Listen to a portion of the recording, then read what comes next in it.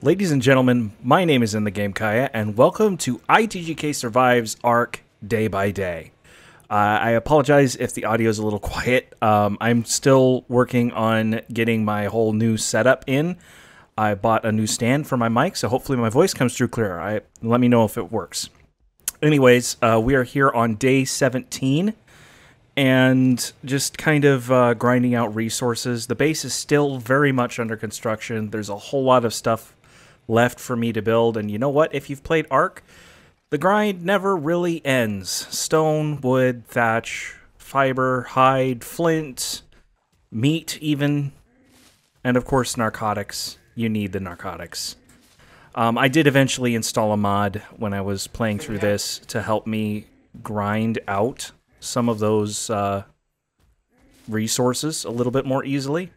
I want to keep the mods to a minimum, so I'm not going crazy, just kind of like a vanilla plus style, nothing that makes the game more difficult or adds crazy creatures or anything, just some stuff to make recording the game easier. And I'm only playing by myself in Day by Day. I will only ever play by myself in Day by Day. So I'm grinding out some narcotics and continuing to work on the base. And the second floor, as you can see here, is almost done at this point. And I did start working on the third and final floor later in this video. So you'll get a better idea of what it's going to look like when it's finished. I think it's going to look really cool. I like the way it looks on the outside now. I'm not entirely sure how I'm going to cap it. I was going to just build a glass dome on top, and I thought, nah, that's going to look weird. So I'm not building the glass dome, but I still haven't decided exactly how I'm going to cap off the structure. We will see. So I built up some narcotics and some darts and stuff. I knew that I needed to go and tame some more creatures. I did want to make a chainsaw. Do some other things, and that meant that I also had to go traveling to go and get more silica pearls, and I needed things like obsidian so I could make polymer. I wanted to start running drops now that I can get around the map pretty easily if I can get some good weapons or saddles or something. And here you can see me putting in the staircase up to the third and final level. So we are putting in metal stairs. We are going to have a metal final floor. So basically, it was wood and stone the first two layers, and then metal and greenhouse on the final layer. And I think it's going to turn out pretty cool. I have an idea for this design. You'll start to see it come into shape here as I get started on the third floor. So I'll put this into place here. And need to start working on that design, because the floor is going to have a design in it. But yeah, I was just kind of poking my head around, continuing to grind resources, all that boring stuff. And I ended up cutting a lot of footage in some later days just because I was doing so much resource grinding, even with the mods that I installed to make it go faster. But yeah, I did get quite a bit accomplished. I had over 12 hours of footage that I ended up editing down. And just to kind of put this into perspective on why it takes me so long to put this together, it takes about half as long to edit as it does to record. So if I record 12 hours of footage, the whole editing process, importing and mixing the video, cutting everything down, recording the commentary, exporting it and watching the final product and getting it up on YouTube, all that stuff is going to take me about 6 hours. And I am not doing it in a day. I swear I have ADD. I haven't been diagnosed, but I might as well. I have the attention span of, oh, look, a tree. So anyways, I was getting done with that final floor, and I decided to set out and go and get some other things, some other resources. And I also knew that I was at the point now where I can start taming bigger creatures. I hadn't completely decided what creatures I wanted to get yet. I did grab this beaver dam, and there was a drop right next to the beaver dam as well. So I got this.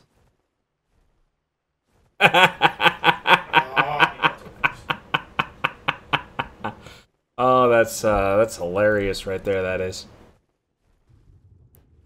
Yeah, I got a blueprint for an Aranio saddle, and I actually had my microphone on for this recording with my brother playing NBA 2K in the background. So every once in a while, if I had it unmuted the whole time, you could hear him complain. I don't know why we play a game when we complain about it so much, but that's besides the point. After all, we're ARC players. It's part of our DNA. If we weren't complaining about 2K, we'd be complaining about ARC. I did check out the local Giga population on the volcano, and then I picked up this yellow drop.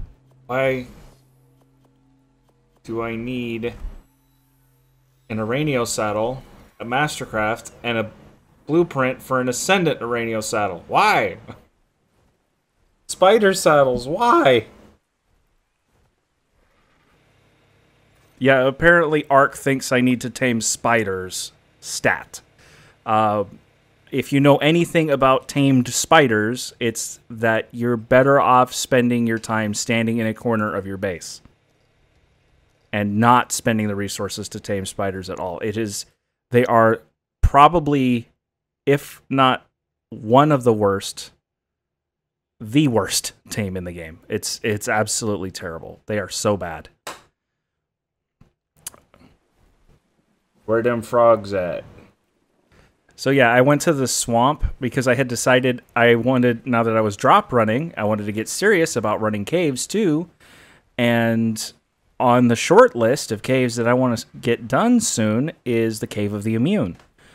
That's the one that's gonna, kill you, just the air breathing it when you walk in, the one that's full of Meganura. So I needed to tame myself a frog and get myself prepared to go in that cave. I have never done this before. So I was just kind of winging it and going on things that I had heard over time. I have seen videos of other ARC YouTubers running this cave a while ago. I've never actually really seriously run this cave myself. I have done it, but I did it like on a PvP server, and it was one where I had, a full kit basically given to me. Might as well have been given to me based on how easy it was to get it. But yeah, so my run through that cave was nowhere near legit. So this is the first time I've actually properly prepared for it. And I did not realize what it was going to take. I was leveling my Beelzebufo after I got it in the Cave of the Hunter. Just literally 100% cleared everything out of the cave. Got so many levels, got so much chitin. I'll have all the cementing paste that I need ever. I actually came pretty close to dying, which you can see right here. This is why I came pretty close to dying, is I decided to try and sit in this corner and just kind of fight everything. Not the brightest idea I've ever had. That's a lot of stuff. Yeah, my health's just kind of going down, going down, going down. I did not die, surprisingly. I'm very surprised by that. This stuff was just wailing on me in the corner, and it all just kind of started to die all at once. I'm like right at the edge of my lifespan there. I swear I was going to die. I swear I knew I was going to die, and it just didn't happen. I was able to feed myself up a little bit, drop some meat on the ground, and hop out of there to properly heal. The frog survived. And I guess I survived too. You take what you can get. Picked up another artifact while I was in there, since I had cleared everything anyway, and made my way back out of the cave. I'm pretty sure I collected every note while I was in that cave.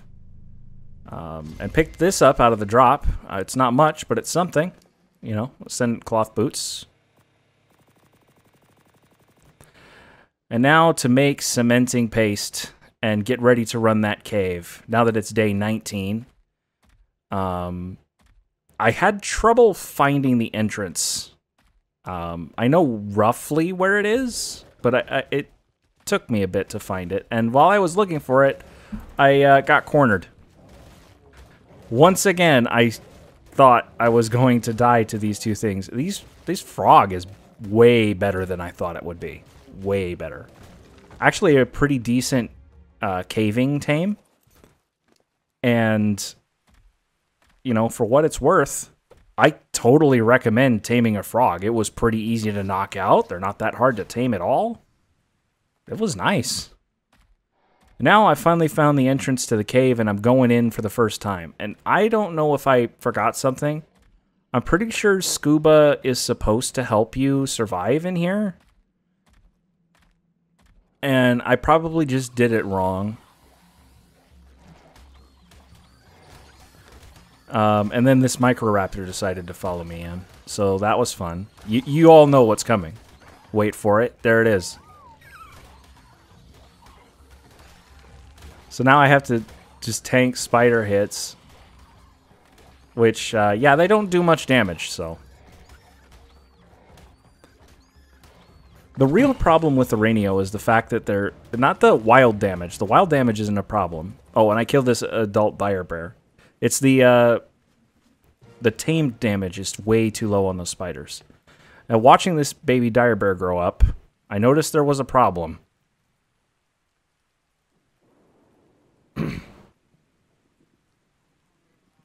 Okay, something's screwy with the settings.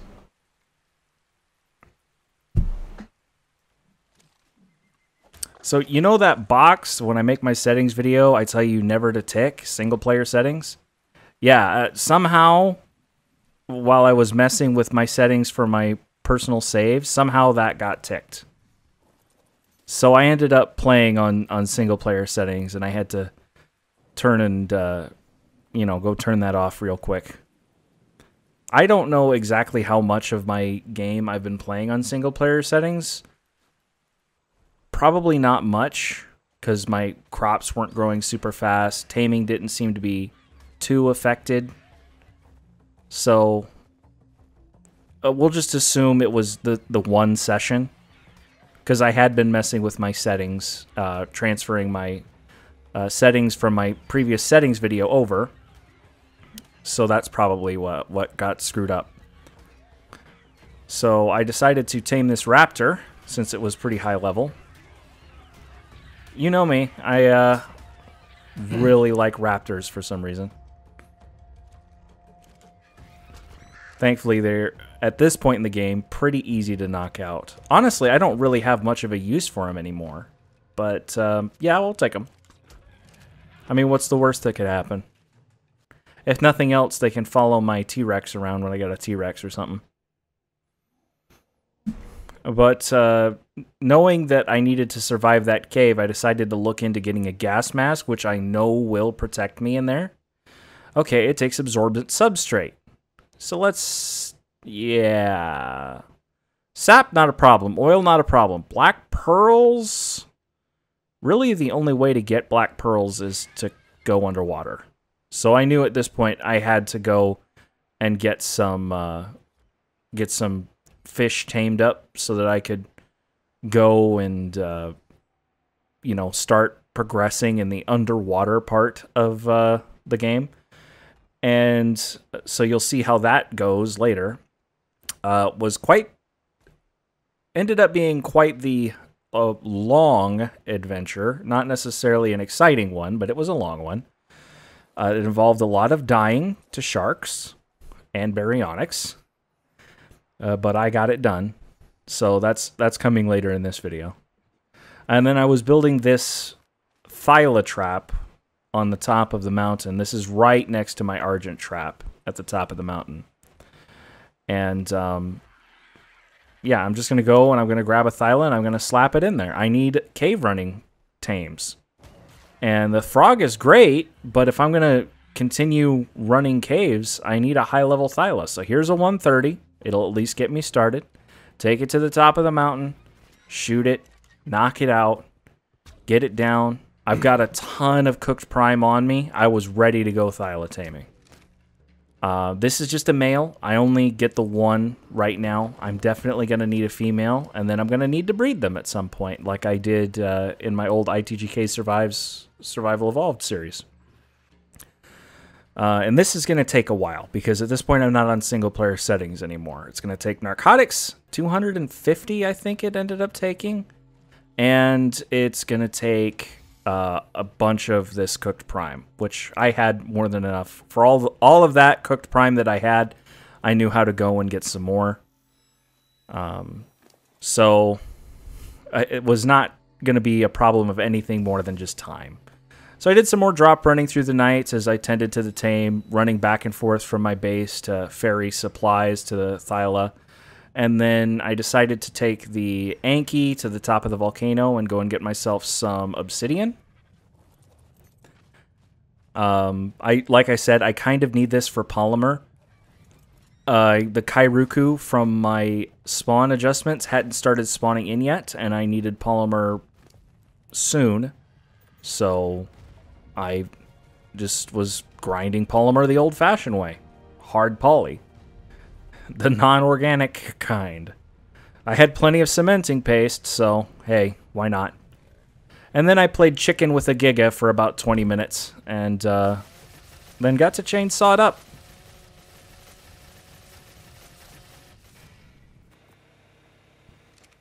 Day 20, we are back, we're making poly, we're getting things done, repairing scuba gear, and continuing to prep for fish taming and cave running.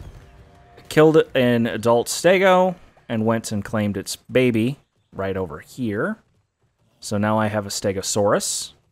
With the parasaur, I have more than enough berries. This thing just trough tamed. I didn't even imprint it. I just let it grow up in the yard and feed off the trough. I put down a toilet, which I pulled out of a drop in my house, which is nice. All the amenities.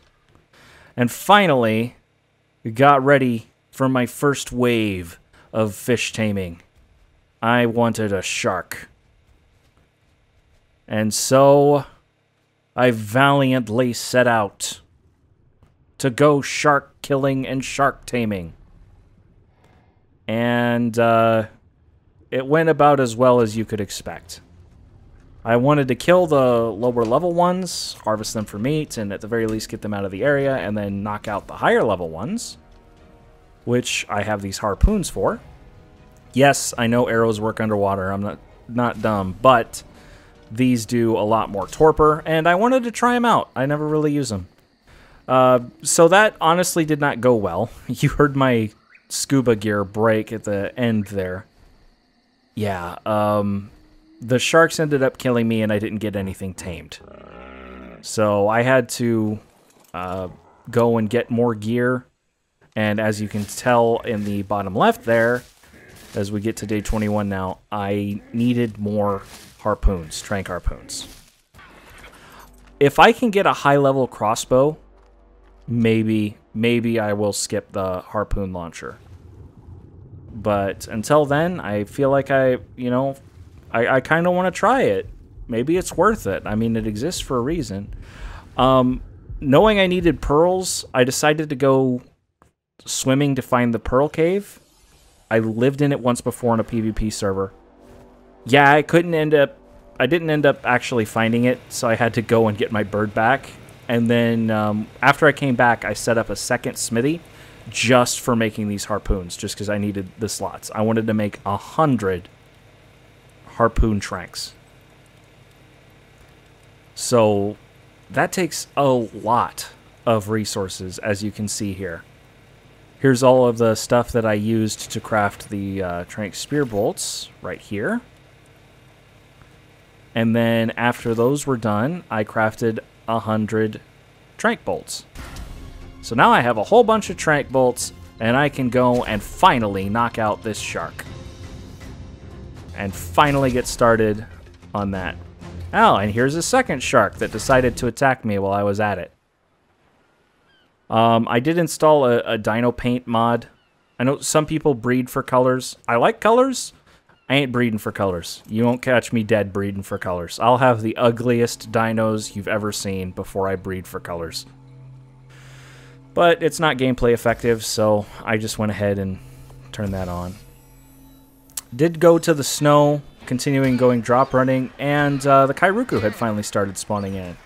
So for some more polymer, I went out and killed them and harvested them up. And while I was on my way back, I found this Ceratosaurus. killed it and was actually able to harvest its spines here. So now I can make some hemogoblin cocktail. Went back into the cave, this time with some ghillie and scuba, and that did a lot better for me. I was living a lot longer, but it was still taking a long time to clear out this cave, and I was slowly losing that. And after the Arthur Plura broke my gear, I had to hightail it back out of the cave and heal up and repair.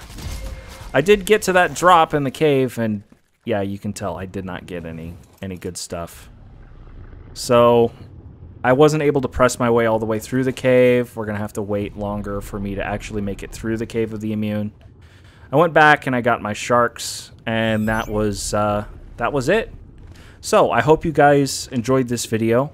If you have any suggestions of things you'd like to see me try and do in the series, questions, comments, anything like that, leave that below. Don't forget to leave a like on this video and subscribe and ring the bell to be notified for future uploads in this series.